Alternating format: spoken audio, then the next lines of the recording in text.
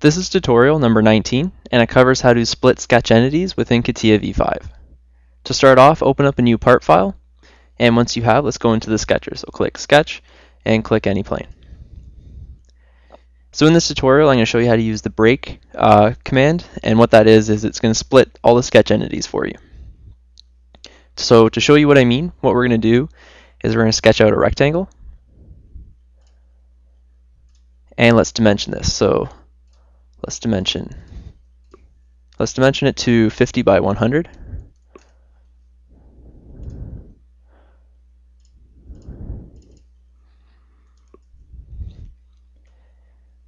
Now, with the break, what we're able to do is put a point and break this line into two different lines. So the reasoning behind this is now we'll have like a point that you're able to snap when you're drawing another line to it. So say I have a line here, and I'm trying to draw a line onto here. It's always going to be on the line, but then you have the midpoint, and that's a hard point. So what we're going to do is we're going to add these kinds of hard points to this sketch. So let's delete this guy, and let's add a hard point. So click here, and just click any of the lines. And once you've clicked the line, click anywhere on it, and that's where you put your hard point. So now we put that hard point at the top there, and if we go to draw that line again, we'll have no hard points, the midpoint, and then we'll have that end point there. Now, you're able to move around that hard point that we put in, so let's dimension it. Click that point and click this line up here, and you're able to move it around. So let's make it 20, and now it's down to 20. So let's make a sketch that's here and touching that hard point. Now we're able to move around this dimension, and that line's going to follow.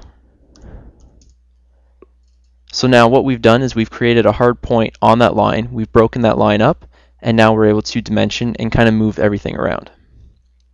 So let's put this back to 25. So now with these hard points, you're able to kind of add another aspect and another dimension when you're dimensioning your parts and everything together.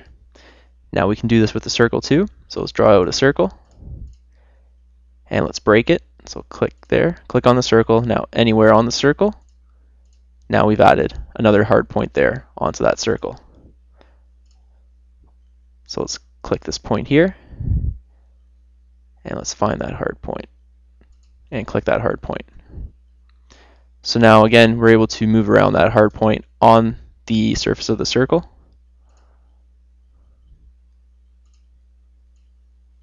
So if you rotate it around, you're able to move it. Now let's delete this line.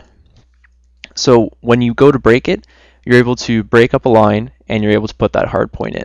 So that hard point, you're then able to move around in your sketch, and you're able to make other sketches come and snap onto those hard points.